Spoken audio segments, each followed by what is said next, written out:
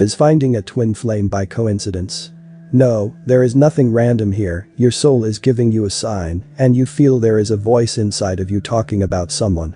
Even though you are currently with someone else, there is a certain image that comes into your head but is not clear. It depends on how much you listen to your inner world.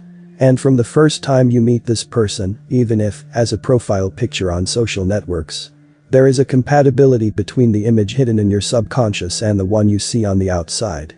This is why a strong bond is created between you and another person who may not know you.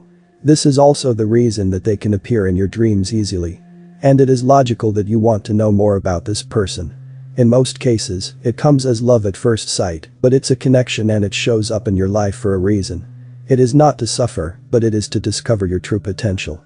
That you can live a real challenge, create change, and become the best version of yourself.